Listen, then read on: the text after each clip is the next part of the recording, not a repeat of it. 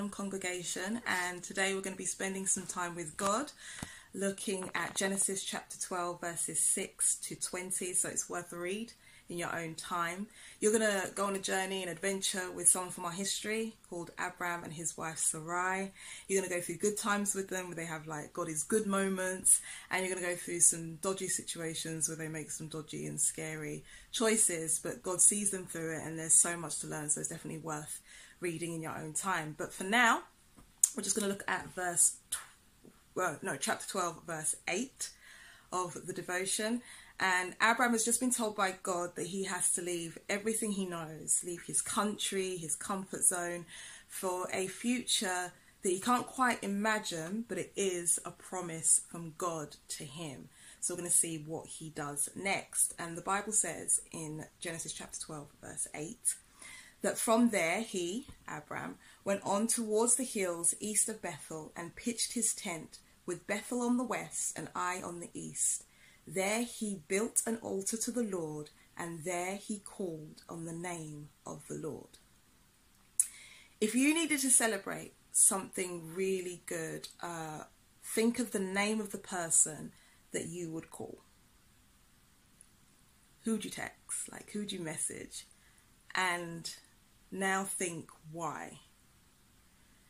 I'm guessing it's because there's something about that person that in that moment you want to share what has happened with them, and there's something about that person's character that has impacted your life, and it's worth messaging them, it's worth calling them. So they're not just the name that they were given at birth, they are a character that has impacted your life. And here we see with Abram the same thing is happening. The Bible says he calls on the name of the Lord. In some translations it will say he worships the name of the Lord. Others will say he worships and he prays to the name of the Lord. And it's not just some random name, it's a name that is attached to the character of God. And God is about to show Abram and his family more of his character, and what he shows them will shape them, will mold them, will impact them. And later on you see he learns to call God by all his names. He learns to call God by God the Most High, God the Sovereign Lord, God the Provider. It's important to remember that the character of Jesus is the same. It's the reason why we worship his name. It's attached to his character traits. The reason we call on his name is because it's attached to his character traits. His name is worth praying to. It's worth having in our lives. And I truly believe this year, if we give God permission and if we allow the Holy Spirit, he's wanting us to experience the character traits of Jesus. For some of us, it's going to be character traits we've never experienced before. For others of us, it will be Jesus just wanting to remind us of certain things that we've forgotten as we read the Bible and as we live our lives. But either way, he wants us to actually experience them. So, for example, you're going to be experiencing things like how honest Jesus is. We see it in the Bible, but how honest is he in real life? But we've seen and experiencing that in our lives, and how brave, how compassionate he is. You see it in the New Testament, but are we experiencing it today in our lives and in these times? Do you know what it's like to have Jesus as a leader?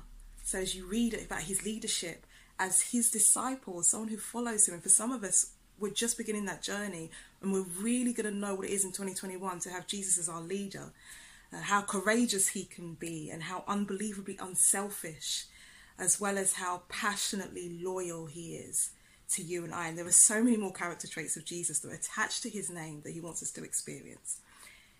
Every day, God is showing you and I more and more of his character and more of his name, for the same reason he did with Abram in Genesis chapter 12, so that when we call on that name and when we worship that name and when we share that name with others, it's with confidence. We know the character trait. We know the character behind that name. And it's my prayer that in 2021, in the season ahead, you and I are going to experience more and more of the character traits of Jesus, so it's with confidence we call on the name of Jesus, and we know that we need look no further than the name of Jesus.